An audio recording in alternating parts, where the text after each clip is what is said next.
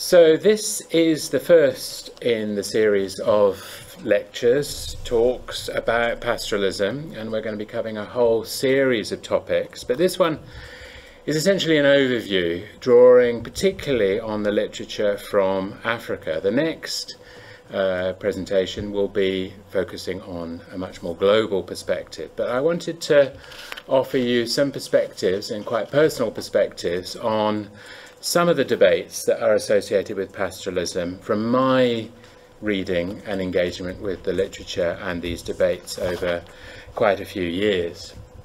So, as you'll be aware, presentations of pastoralism in the public media and indeed within the literature tend to be characterized by two quite contrasting narratives, if you like. One, a very doom and gloom version that pastoralism is nearing its end, there's a permanent crisis of pastoralism, and the other more focused on opportunity and hope, that there are things, dynamic things happening within pastoral societies and economies, fueled by the growth of commercialization, that can be built on. I think of course, the dominant narratives tend to be rather negative, wherever we look, and certainly within Africa. The pastoralism in crisis, permanent environmental degradation, the collapse of pastoral systems in the face of climate change, are all there, and indeed the focus of aid agencies and others on safety nets, food aid, recurrent emergencies in pastoral areas, in a sense reinforces this, both in policy imaginations and public imaginations. And the response of states, again in Africa, but this is replicated elsewhere, is to intervene and try and modernize what is seen as backward pastoral systems, settle people, to invest in new forms of technology. In the African context as well, and again replicated elsewhere, pastoralists are often seen as threatening to the settled state. They're outsiders, often in the margins of state, at the margins of state authority, places where conflict occurs, where counterinsurgencies happen, where secessionist movements emerge, and where terrorism is fostered, and we see this again and again in different places. But I think it's also worth recognizing, and I think the PASTRES program is very much centered on this premise, is that there are lots of alternative, what one might call quiet narratives going on in parallel, things that are not so easily presented as in a simple crisis mode, but ones that show things are happening. The growth of commercialization, expanding markets, benefits to pastoralists, decentralization policies, local control over land, variety of different innovations, technological and social, with pastoralists taking the lead, and value-added diversification that's happening in pastoral economies. In many pastoral areas, in many countries actually, where there are pastoral areas, the fastest growing urban centres are often in pastoral areas. So there are positive things to look at in the pastoral setting.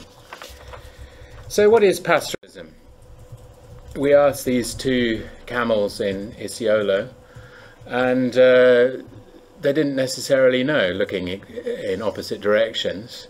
Pastoralism is one of these concepts which has often a technical definition associated with livestock production, but also a more ecological or socio-ecological definition associated with thinking about pastoralism as a socio-technology for converting highly variable resources, both in space and time, into food or other livelihood products.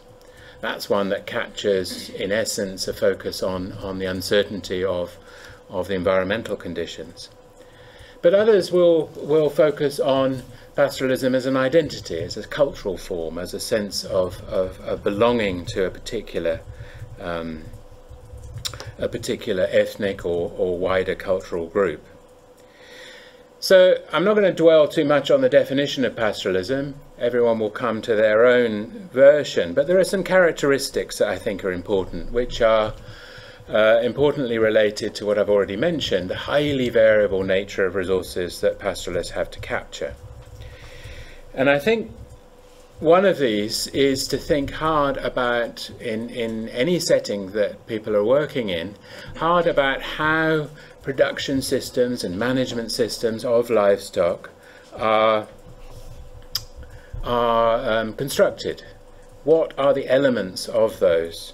Social, technical, economic, and so on.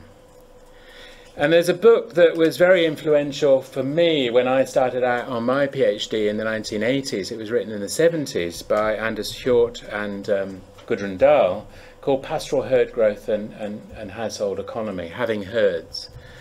And I found this, as then an ecologist, a useful combination of thinking about the production system, the basic characteristics of production of different types of animals, and the livelihood outcomes that they deliver. And we were discussing production, forage, veterinary issues in a later session. And they're very critical in the introduction. And Gudrun and Anders, had an anthropological background, but were interested in pastoral systems from a technical point of view. They were very critical of the traditional anthropological studies of pastoralism, of which there are many, from Evans Pritchard on the Nua to Herskowitz's description of the cattle complex, which tried to focus in on what they understood, often from an outsider's colonial perspective, what was the essence of pastoralism. But in this book, they were critical of that and sort of got into the basic story about births, deaths, population dynamics, how different, how having herds or flocks resulted in producing meat or milk or both, and so on, and what that meant. And for the strategies that pastoralists follow to cope with this variable environment, strategies such as diversification of the type of animals people have, mixes of small stock and large stock, herd splitting, movement, and the deployment of labour to make this happen. And I think understanding those basic production characteristics is very, very important.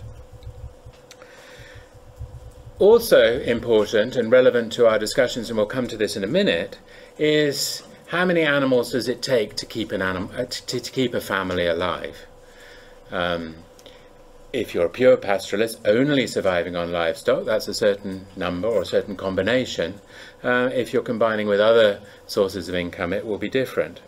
And that is a significant debate about how and why pastoralism can or cannot survive under different circumstances. But whether we're talking about cattle, camels, yaks, sheep, goats, or any combination of those, these dynamics will be different. And they'll be different in different places, as you know. So, where do pastoralists live?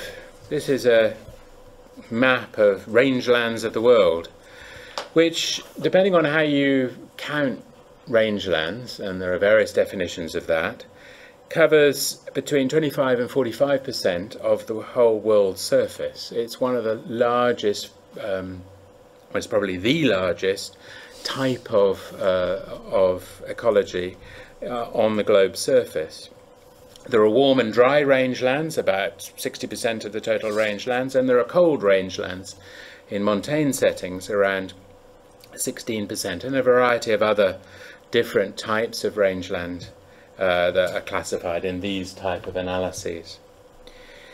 They can include grasslands, they can include savannas, they can include shrublands. There are many different types of hot and cold deserts, steppes, tundras, alpine vegetation, marshes, and so on. And in any different setting, understanding how those different types of rangeland interact in an area is crucial to understanding how pastoralism can operate.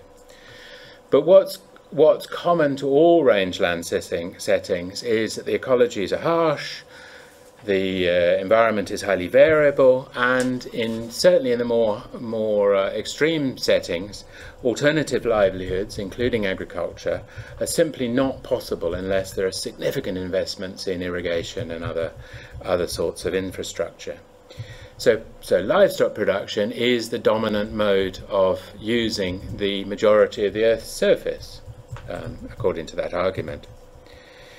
And about 90%, and again the figures vary depending on how you count, of these rangelands are what might be called extensive rangelands, where movement is possible, not necessarily fenced and privatised, although that, as we'll come to, is changing.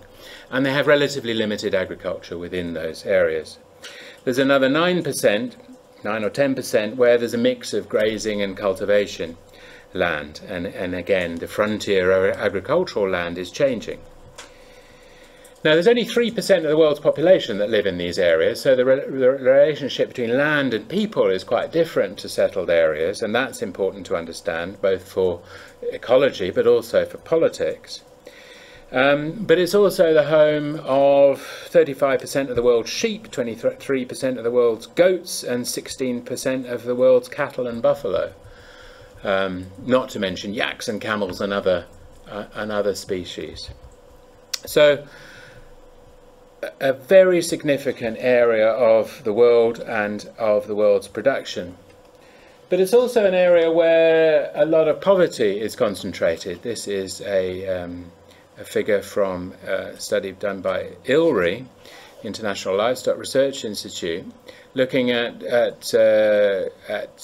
livestock keepers in relation to national rural poverty lines. And you can see from the diagram that in Africa and good swathes of Asia, which overlap with these rangelands, a lot of the world's poorest people live. So the relationship between poverty, livestock, rangelands becomes important in thinking about how we think about pastoralism as a whole. So within this, we can see that around 2/3 of overall rangelands are in Asia and Africa. So Asia and Africa, by far the dominant area of rangeland, and most of those are extensive rangelands used in common. Other areas include the Americas, which tend to be much more privatized in the forms of ranches. And as I said, land use in these areas is traditionally extensive livestock production, and probably the only land use that has been sustainable over many years. But as we'll talk about in a number of the sessions coming, these places are also being contested. Minerals exploitation, alternative energy, wind, solar, geothermal, the use of the development of ecosystem services, carbon sequestration, biodiversity conservation, tourism are all competing land uses in the rangelands, and are features of thinking about pastoralism in the contemporary setting.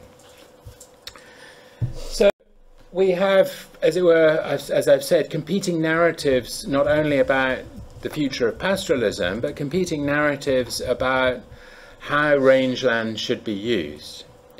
So a narrative, according to Emery Rowe, is simply a storyline that we tell about the world.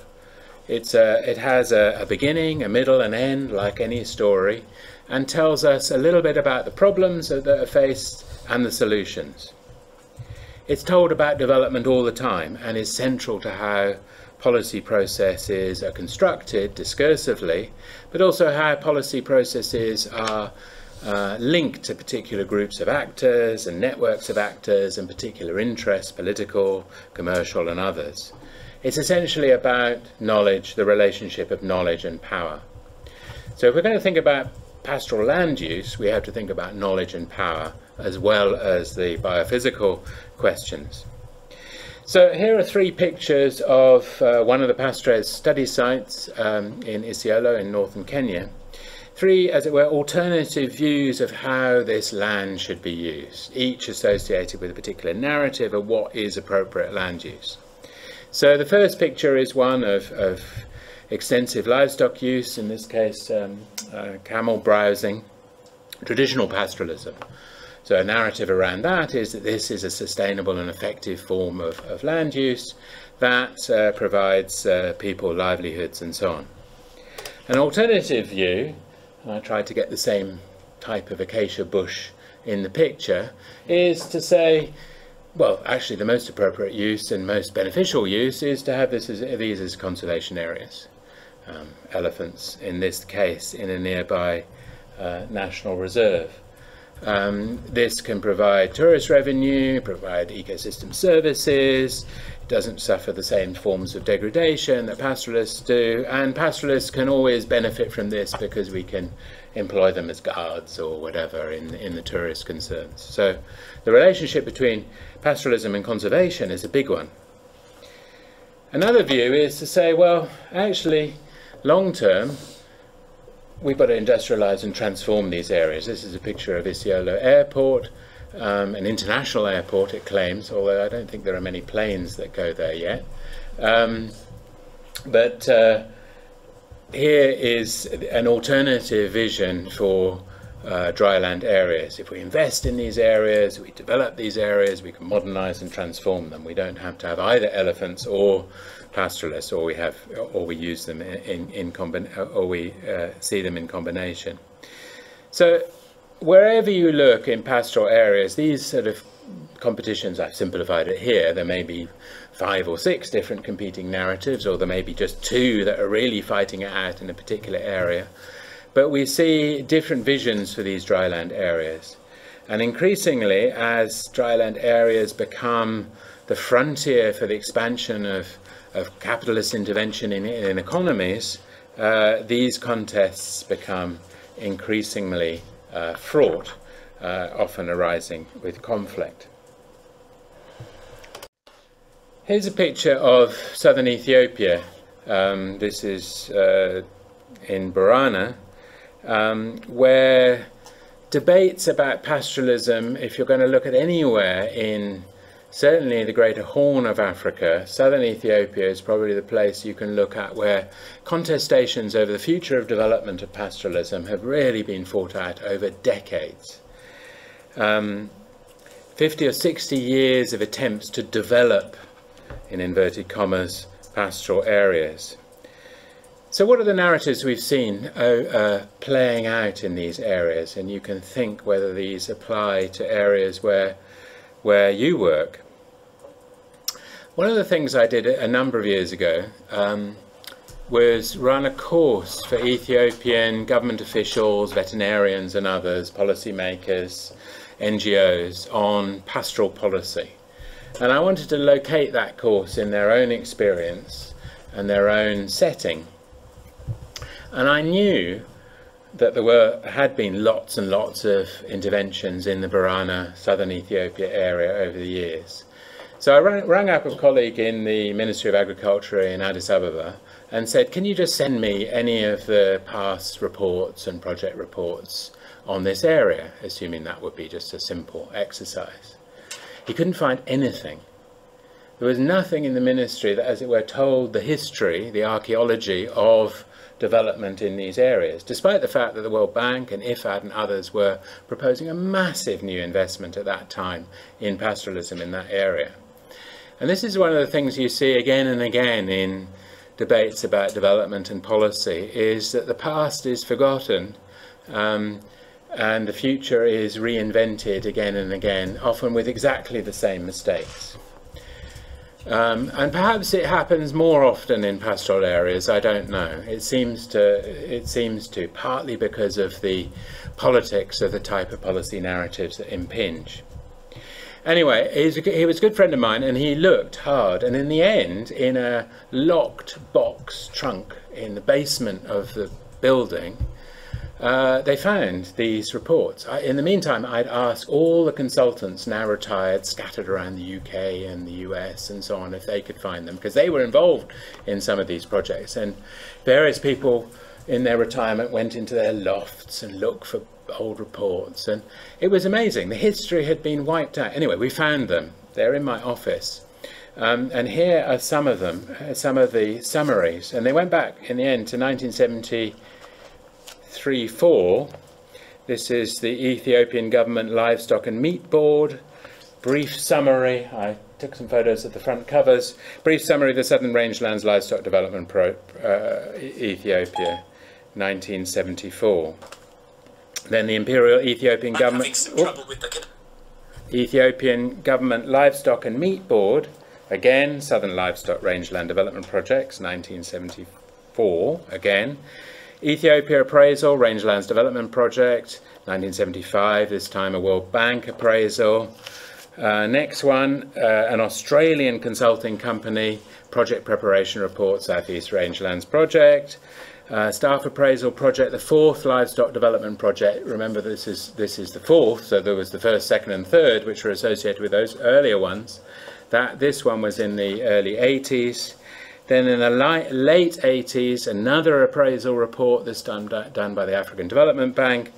And then finally one that was a project appraisal document for what became the Pastoral Community Development Project, the PCDP, in the early 2000s. So this was I've taken an example from Ethiopia, but one could look at any place probably in the world and find that history of attempted interventions. What we did in the workshop, and it was really interesting because some of the people who earlier in their careers were junior people employed in the 70s and 80s on some of these projects, we looked at, well, what were the features of how these projects were designed? And it was extraordinary, the continuity. So there was a overall modernizing narrative about pastoralism. These were backward places that needed modernizing, they needed incorporating into the state, they needed commercializing, they needed new technology, and they needed settling. Right from the imperial government in the late 1960s, early 70s. Go to the 2000s, it's slightly more couched in participatory, gender, inclusion, community-based type language, but the underlying narrative is almost identical. One's going to use community participation in order to encourage people to engage in the market or settle or whatever.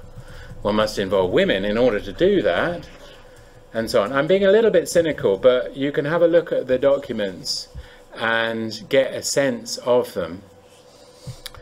Now, these were done by well-meaning people, professionals, and so on. I'm not saying that any of these people were doing this maliciously, but what didn't happen was a learning along the way. There was no reflection on what failed. About this time, I went on a long car journey south from Addis Ababa down to Yabelo and Moyale, right down south, and one can see, if you look into the bush left and right, the remnants of these earlier interventions. Old market sites that have been just left, community development buildings that have been left, and so on. Bit sad, but that is the story of pastoral development in Africa and, I suspect, elsewhere in the world. Part of those investments included investments in schools, in healthcare and so on, all of which were important types of investment. And there were imports of some forms of technology which were significant, including new breeds and so on.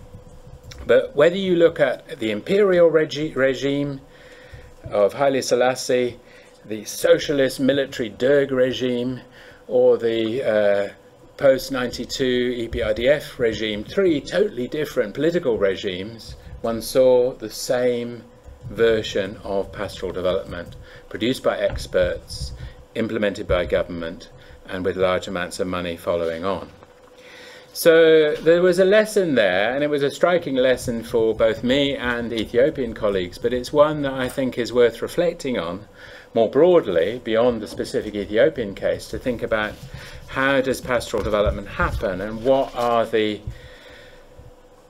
the sort of thinking that goes into it, and how is it framed? Because as researchers, practitioners, policy people, we have to critically engage with that and think about it in ways that we don't end up just repeating the same cycle ad infinitum. So these debates about pastoral development have been going on for a long time. And this slide includes some covers of books that date from 1975 until 1994, and I could have chosen dozens of other ones. But each of these perhaps represents, in the African debate about pastoralism, key moments when people got together and thought, what's the future of pastoralism in Africa? The first one is an edited volume by Mono from 1975.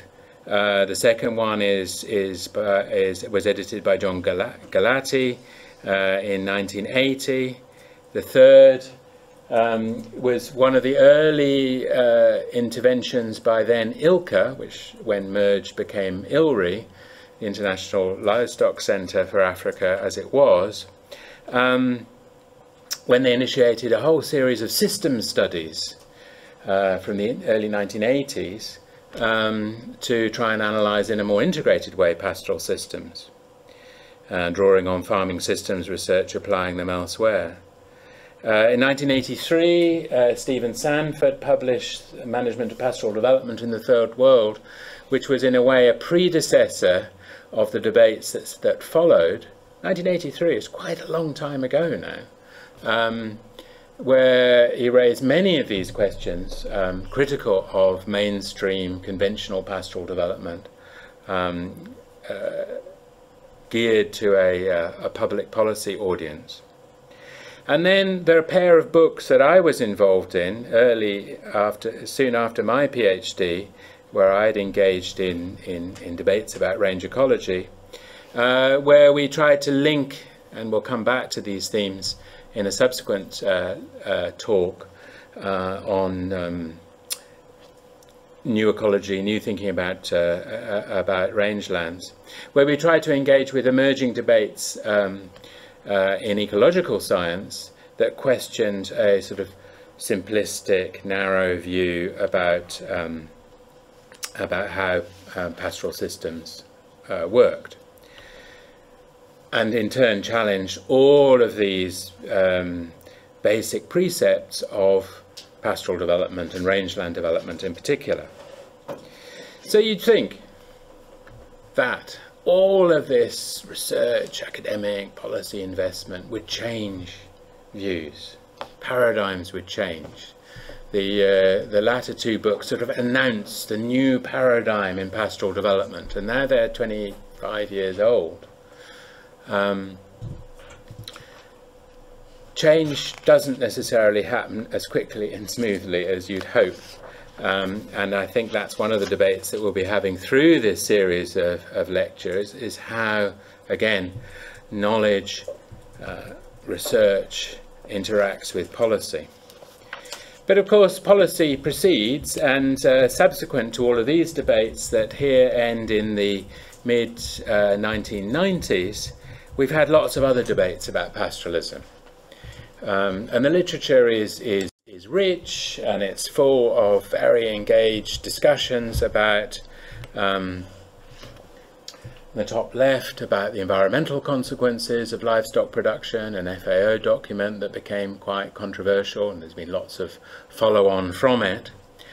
More recently, work with IUCN on climate change, which some of you will be familiar with, and lots of debates subsequently, as you'll have seen probably in the media, about how the relationship between livestock production and climate change is such that livestock are often accused of causing the as a major source of greenhouse gases and a major driver of climate change. Hence all the debates about should we, if we care about climate, eat meat and so on. A debate that we can come back to.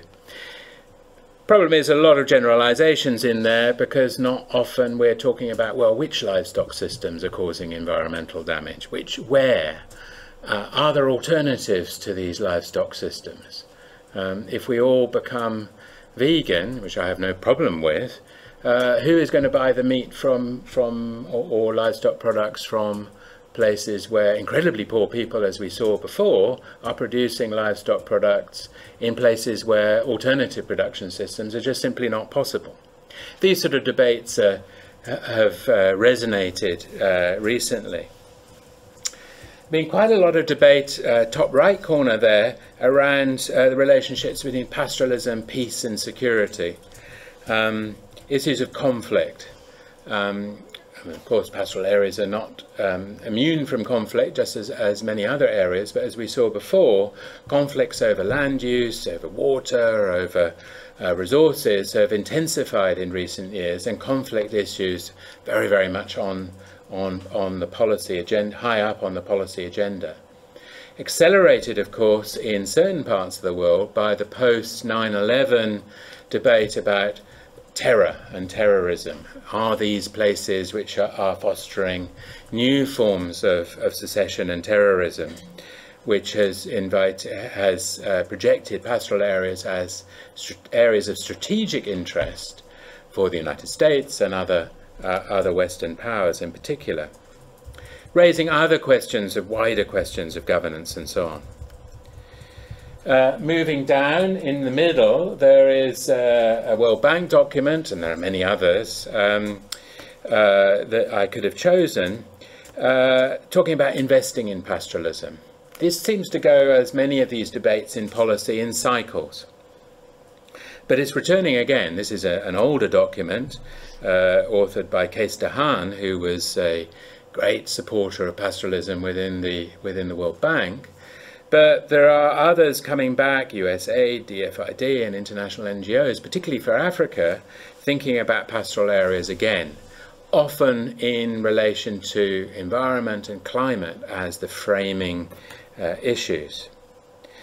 And broader questions of governance and resilience, which seems to be the buzzword of the moment, being ways that policy debates more broadly are framing discussions of pastoral development. So there are different narratives within these debates, and one could look in more depth. I've taken a very broad view here. You could look in more depth in a particular place and ask, how are different policy debates competing with each other over time to frame and construct the way we think about pastoral development in any particular place? And it's going to be affected by national policies, the relationship to international debates, and so on. And I think there are, as I mentioned before, an increasing focus on pastoral areas as a source for new forms of economic growth, new forms of investment, new forms of infrastructural development. These are places where oil pipelines, investment corridors, processes that are very central to national economic growth are being centred on, and makes pastoral areas particularly sensitive as areas where these new forms of investment are happening, often with that type of ignorance, that type of lack of understanding and failure to reflect on historical perspectives that we saw for Ethiopia but replicated elsewhere in policy debates.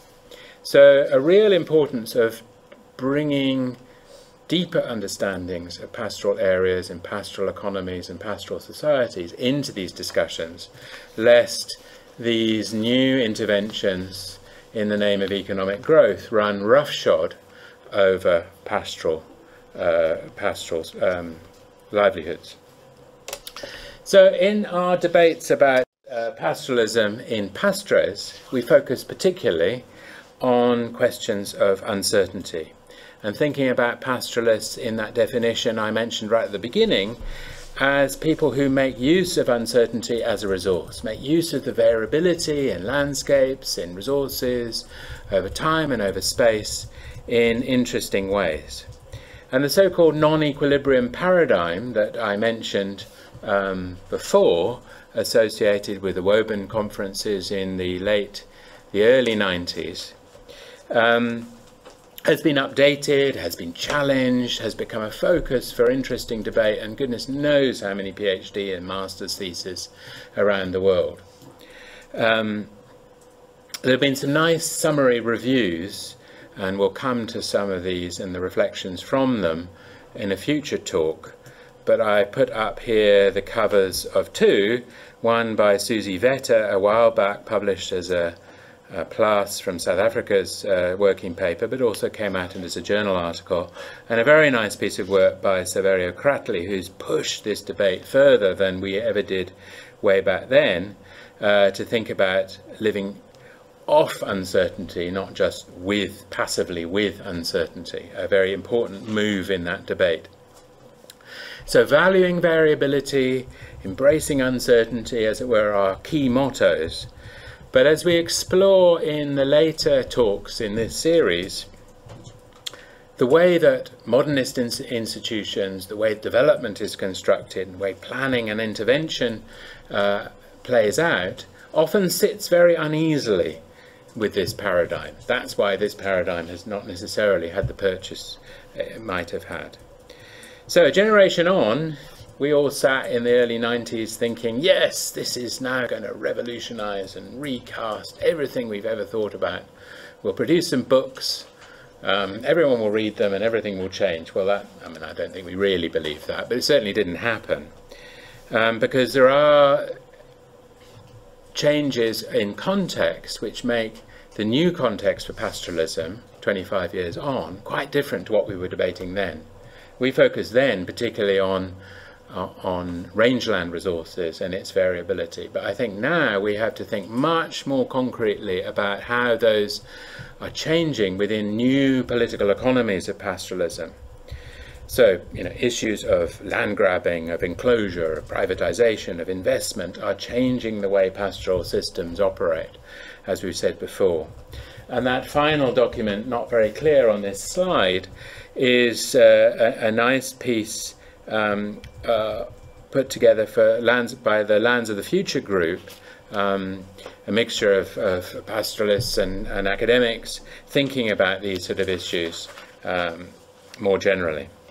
So as I said, pastoral systems are facing a whole array of new uncertainties in the contemporary era that perhaps we need to think about a little bit more concretely as we think about the future of pastoralism. So the details of the pictures and graphs on here are not necessary, but they illustrate 4 different aspects of changing dynamics of uncertainty that I think we should bear in mind. First, of course, is climate. Now, we know much more about climate change than we did 25 years ago. We know for sure it's happening, but we also know a certain amount about how new forms of variability in climate and indeed in weather, different thing, is going to affect drylands. But there are huge uncertainties in there, again, as we'll discuss in a future talk. We have huge arrays of different, increasingly sophisticated models that tell us that drylands are likely to expand in many parts of the world, and particularly Africa. But crucially, the big lesson that comes out of most of this modelling debate, and it's simplifying grossly, there's going to be more variability. There's going to be more uncertainty in environmental conditions. So therefore, living with, living off uncertainty becomes even more crucial. To the right there is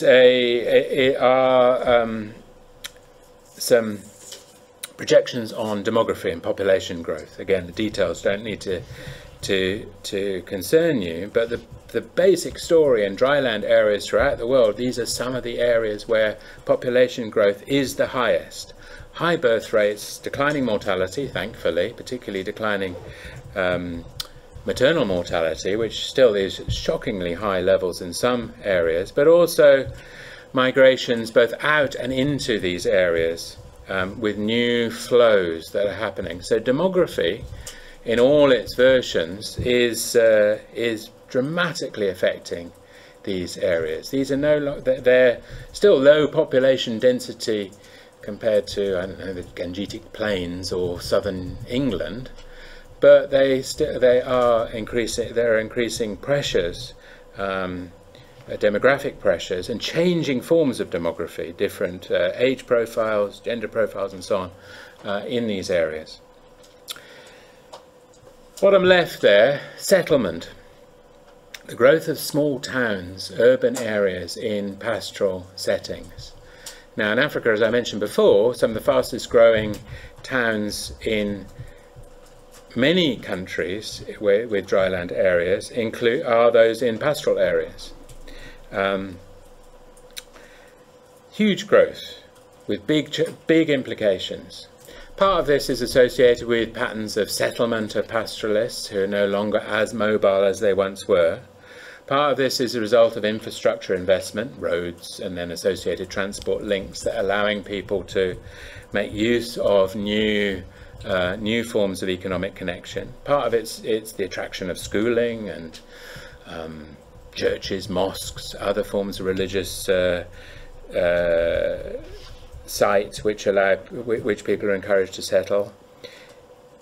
It's fueled by changing in trading relationships in these areas, new forms of investment, particularly from diaspora associated with remittance flows, all having linkages with pastoral settings. So whether you look in West Africa, East Africa, and other parts of the world, this is a dynamic that is really there. And unless we understand that, then we can't understand pastoral systems. There's no point in thinking just romantically about a wandering nomadic pastoralist. We have to think about connections to town, where people live, how people split families, how people operate new forms of mobility, often assisted by new forms of technology. The coverage of mobile phone networks is often better in pastoral areas than it is in places in rural England these days. This allows people to move cash around, it allows people to have connections to markets and so on. So pastoral areas are unquestionably changing, allowing new opportunities but also new forms of uncertainty. And this final slide here, final picture here, is linked of course to markets.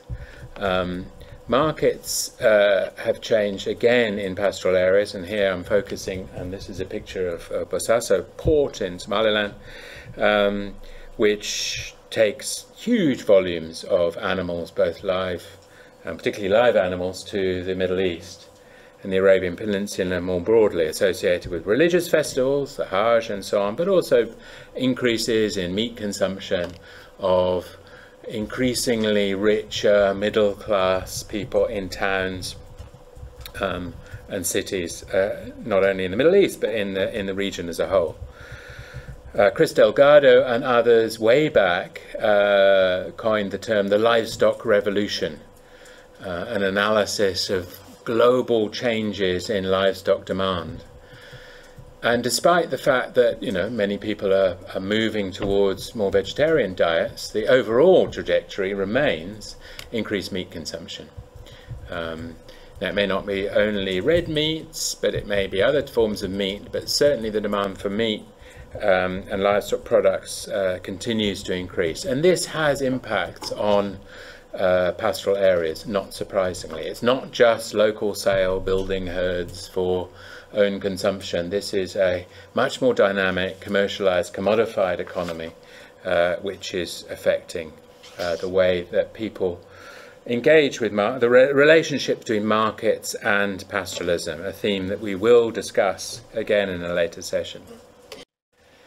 So what do we make of all of this? In preparing this talk, I went back to an electronic debate we had under the auspices of the Future Agricultures Consortium, which is hosted by IDS and a network of African partners, way back in 2006, I think, thereabouts.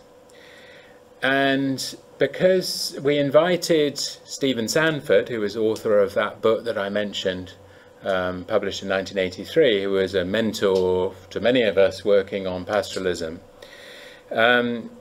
because he'd become in his old age slightly controversial, as you should. And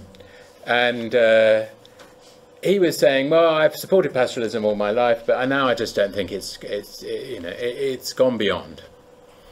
And all of us were saying, oh my goodness, Stephen, you can't say that.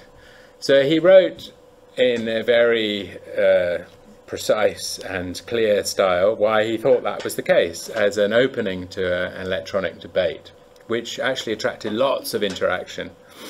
And he argued this, basically, and I'll try and summarize it, but it's worth reading the exchanges, because I think the exchanges, even though it's a while ago now, are still relevant today.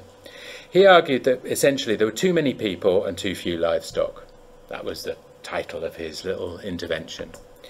Herd and flock sizes are just not sufficient for people to gain a successful livelihood, that there's not enough opportunities for diversification for people to get other forms of income to keep them alive, and that the rate of poverty and destitution is increasing dramatically in pastoral areas.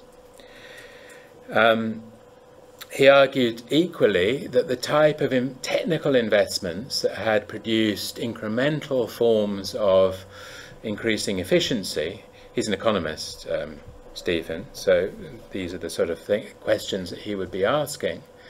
The type of investments in rangeland improvement, breed improvement, and so on, are not going to basically keep up with population pressures. So you can't just expect ILRI or whoever, an organisation he worked for decades, or at least a decade, to come up with a magical technical solution that's going to make pastoralism forever productive. So his argument was, well, basically it's hit the buffers. The crisis is there, it's real, and that we have to think very hard and not get caught in a romantic vision of pastoralism of the past, and think about transforming pastoralism radically, including investing in irrigated agriculture in dryland areas and getting people out of pastoralism in large numbers. So it was quite a controversial position for somebody who's seen over decades to be the supporter of pastoralism. So Stephen Devereux, who also works at IDS, and myself wrote the initial first response, and then we invited a number of others, and they're worth reading. We rejected what we saw as a sort of narrow neo-Malthusian argument. Malthus always said, population growth is going to destroy everyone, and there will be conflict, and so on and so forth. Environmental degradation and the rest. This seemed to us like a narrow Malthusian argument without faith in the adaptation capacity of pastoral systems, which we've seen over many years. And we pointed to past interventions going back to the 50s and so on, where people had said the same thing. Pastoralism is in crisis. We've got to change. We've got to modernize. We remember all of these interventions in southern Ethiopia said the similar thing. Yet pastoralism still's there. 20 years, 30 years, 40 years on. What's happening? Well, people adapt, people manage, people invent, people change. That was our argument.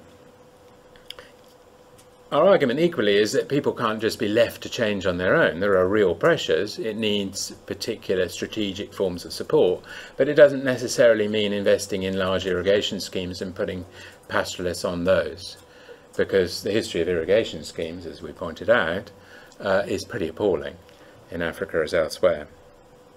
Anyway, there was an interesting discussion, and actually, again, whatever it is now, 12 years, 13 years on, having reread Stephen's intervention, and we were very cross at the time, so we wrote sort of slightly cross response, you can see where he's coming from, and you can see the type of pressures he's talking about. But equally, in the response that Stephen, I, Jeremy Swift and many others had, a focus on adaptability, change, and the dynamics of pastoral settings, I think, is equally relevant. There's a nice paper by Terry McCabe and others on northern Tanzania, which makes the argument that pastoralists are adopting agriculture to remain in pastoralism. This is a phenomenon we see in many, many places. So people are sustaining pastoralism. In fact, they will grow maize under incredibly difficult circumstances in order to reinvest in buying cattle and goats. So it's not to say that they're no longer pastoralists just because they're growing maize. Their actual whole aim is to sustain their herds, but in a different way to what they were able to do before. Unlike in the Having Herds book of Dahl and Hjort way back in the 70s, the idea of having a herd of 100 in order to get offspring of 10 every year, sell those or eat those, get the milk from the milking cows or goats to sustain a whole household is not going to happen. Very, very few people can be, as it were, pure pastoralists like that. And even back then, many people weren't. Anyway, that debate provoked a much wider debate even than the E-debate. And Mark Moritz and colleagues went and who work in West Africa. A lot of this debate was focused on what we called the Greater Horn in East Africa. And they published a paper a few years later in the Journal of Development Studies, which was a comparative analysis of 7 different cases, and you can see them starred on the diagram here, and made the case, I was glad to say, that said in West Africa, the Sanford thesis, as it became called, was not upheld. Why? Because, just as I've said, the adaptability of systems, particularly in this area, they argued, was such that pastoral societies were able to change despite this 2 to 3% annual growth of population. Bioclimatic conditions allowed in West Africa, these colours are different levels of aridity, heading from the coast wetter to the north drier. The bioclimatic conditions, broader ecological conditions in West Africa, allow agriculture to be mixed with pastoralism, probably in an easier way than it is in most of more arid, or at least more extensive arid areas in East Africa. So you get this integration and intensification that allows pastoralism, although huge amounts of conflict, as you all know from news reports in northern Nigeria, and the use of agricultural residues, cottonseed and so on, to support and intensify pastoral production. Southern Mali produces a lot of cotton. That's vitally important for livestock fodder, for example. Along the coast of West Africa, there are a lot of huge towns, from Lagos to Accra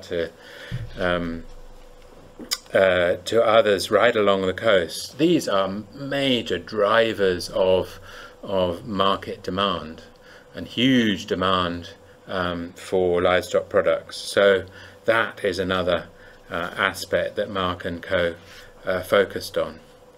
And they pointed out that actually investment in technologies are allowing these adaptations to occur. They pointed to boreholes, donkey carts, watering tubes, trypanosomiasis treatments, including crossbreeding, allowing livestock to move into the more humid zones, and so on.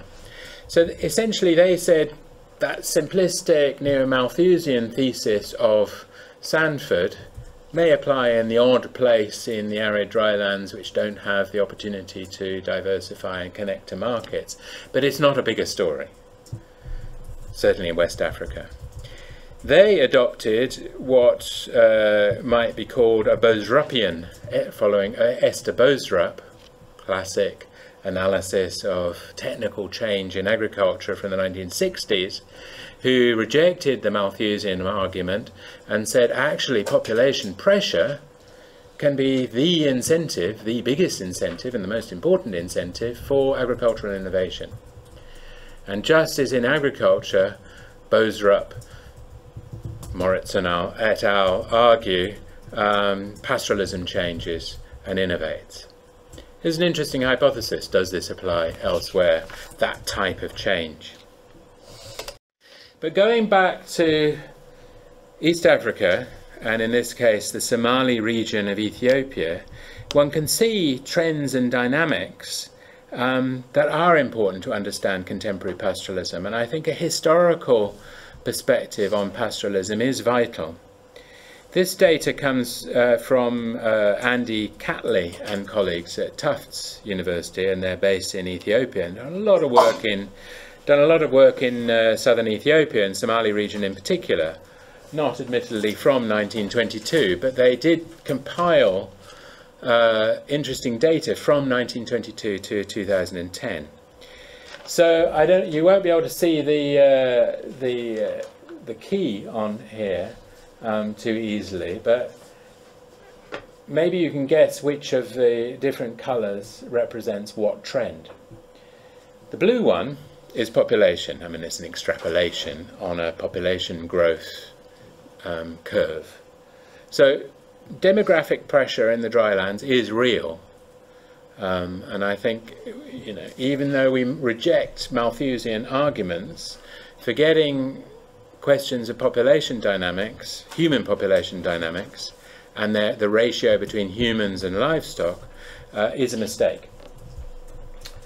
The red one is annual rainfall, and this was a surprise when they compiled this data, because everyone said, oh well, Somali region must be getting worse, droughts are coming, climate change is coming, and so on.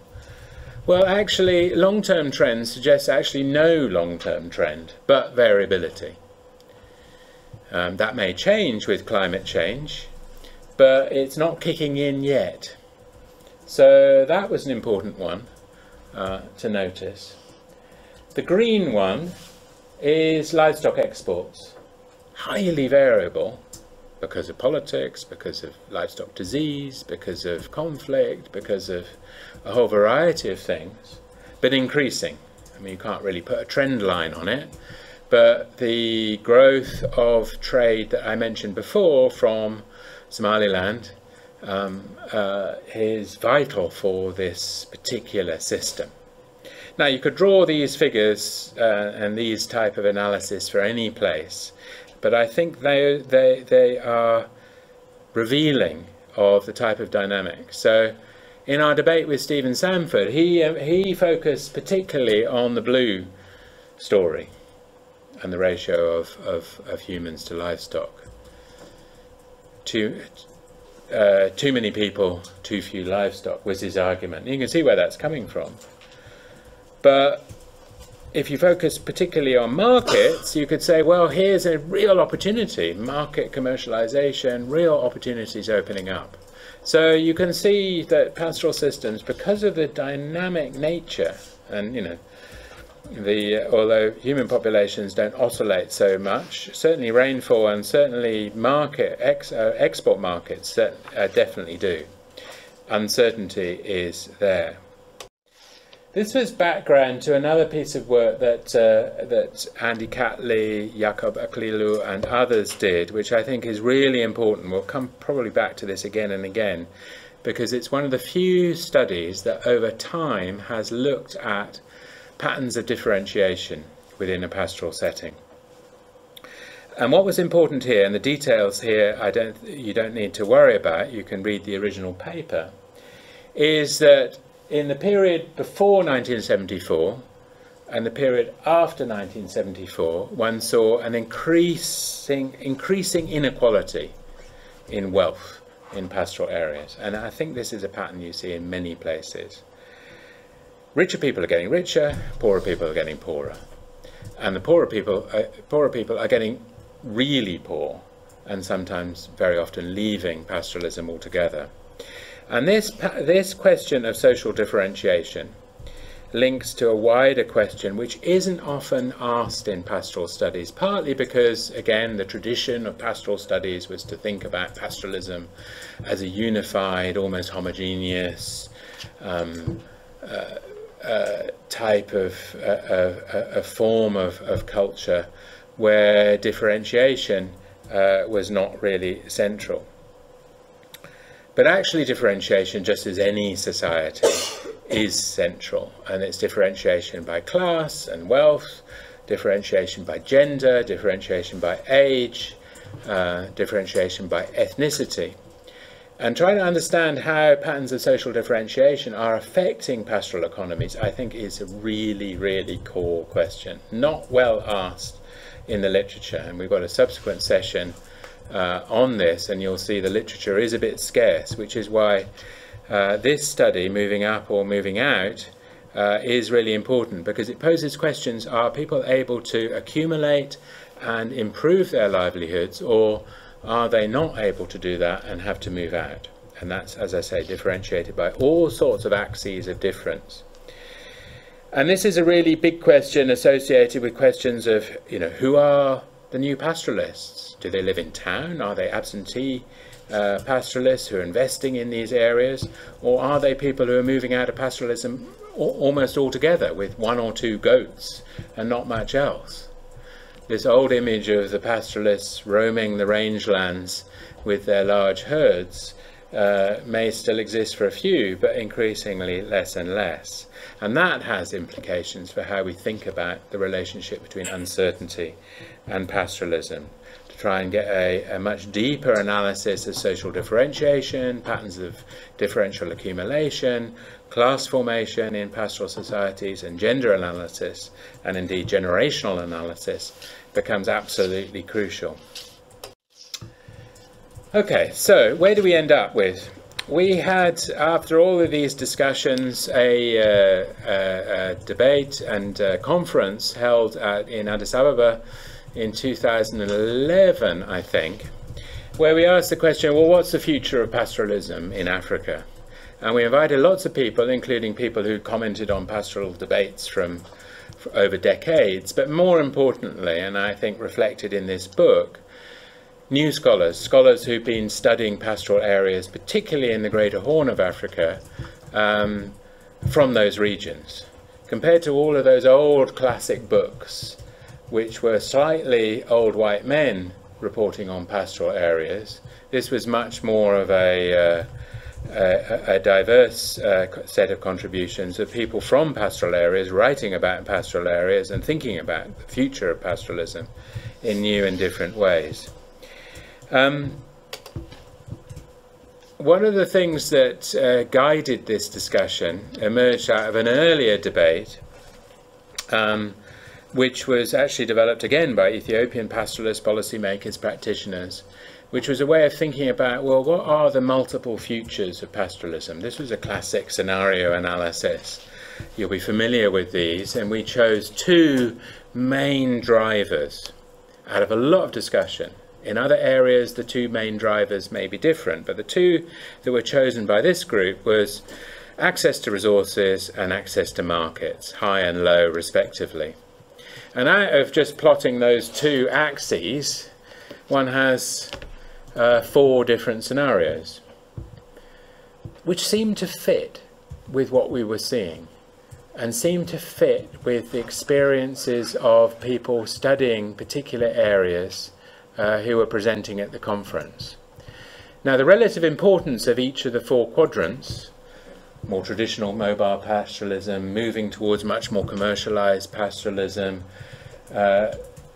exiting pastoralism and seeking alternative livelihoods in the area or outside, or linking in other ways to the pastoral economy through forms of added value diversification in these small towns, milk marketing and so on and so forth.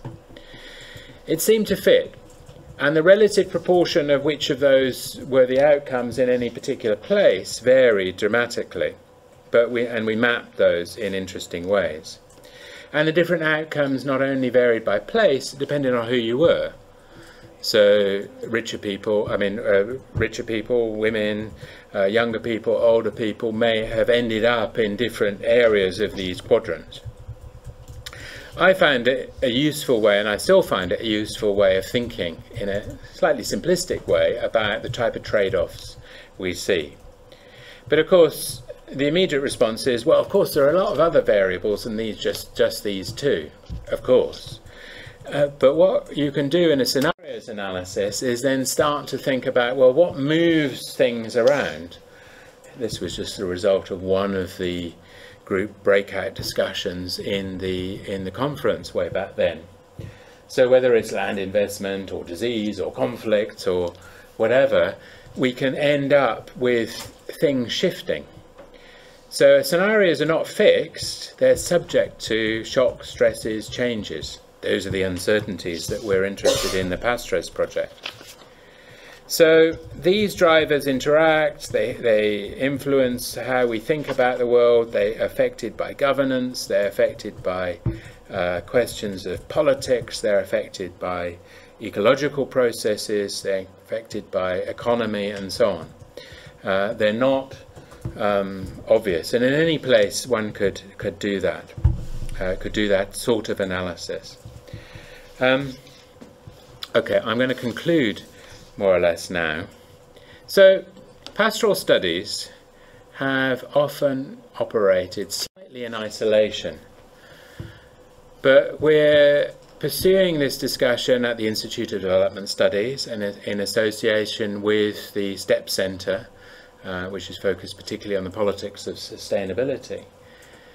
I think bringing pastoral studies out of their ghetto, if you like, their slightly isolated set of debates amongst people who are only interested in pastoralism, is an important move. And I think, as I've tried to show in this talk, the type of debates that are central to pastoralism are also central to bigger debates in development, but with nuances and particularities because of the context. So whether we're talking about the big debate in development between states and markets, well, that's an obvious one that we can see. Whether we're talking about poverty or resilience or well-being or livelihoods, we can see that that's a central one. Whether we're talking about, as I've just mentioned, social difference, class, gender, age, generation, and so on. Whether we're talking about environment and demographic change, as we've also discussed, or whether we're talking about governance, security, and the politics of policy, as we've also discussed. All of these have particular forms and particular sets of debates within pastoralism. What I think a lot of pastoralist studies has failed to do very effectively is link these wider debates that are as relevant in non-pastoral areas as they are in pastoral areas to pastoral settings, and ask the question, what difference does a dry land pastoral setting beset by different forms of uncertainty make to these bigger questions? And I think this is both an intellectual but also practical policy set of adventures is important, because if pastoralism and pastoral debates are not to continue just to be isolated, seen as peripheral to the mainstream, then we, as those people concerned with pastoralism, have to link them to the mainstream debates. That said, I don't want to leave aside the rich tradition of so-called pastoralism studies. As I've tried to explain in this talk, there has been various phases of these type of studies from the 60s and 70s, where there was great optimism for transforming livestock production, ranching schemes, livestock projects and so on, as we saw from Ethiopia, replicated elsewhere. By the 80s, there was much more of a questioning of that mainstream view. Ilke led the way in thinking about pastoralism as a part of a system. And we had early predictions of this pattern of social differentiation and so-called pauperization of pastoralism from early studies by Lane Kopok and many others from the 80s.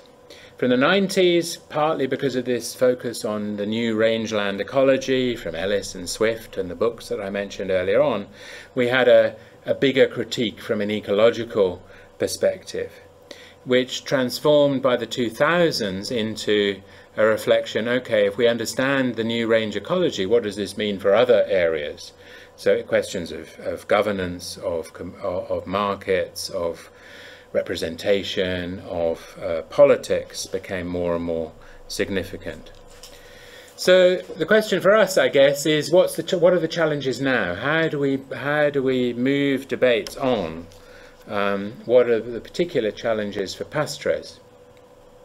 Well, as mentioned several times, of course, our focus is particularly on questions of how new forms of uncertainty as constructed by different groups of people, are affecting responses and practices on the ground, and how this varies across the world is an interesting question.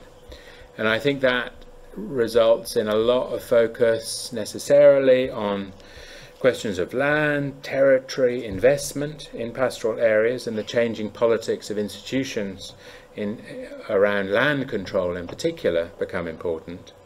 But also there are a range of novel adaptations that are happening. Pastoralists are innovating around new technologies, new forms of practice, new styles of mobility, for example, retaining the principle of mobility but doing it in different ways. As I mentioned before, a focus on social difference, class, gender, generation, a rather more inclusive view of pastoral societies is differentiated. And as pastoralists integrate with markets, not just a focus on trade, but on a focus on how pastoralists construct a new economy, new forms of market relations. And I think all of this requires us to think in a little bit more of a disaggregated way about pastoralism, rather than getting stuck in either pastoralists are making it on their own, a sort of reification of the success of commercialization, or the opposite, the doom and gloom narrative, which is only about humanitarian aid and relief and social protection measures. We have to get beyond that, and I think the lectures that then follow are going to try and help us unpick different elements of that and develop a critical perspective on thinking about pastoralism that allows us a little bit more nuance in these debates and pushes us forward. So I will end there with some of the credits for the photos and beyond.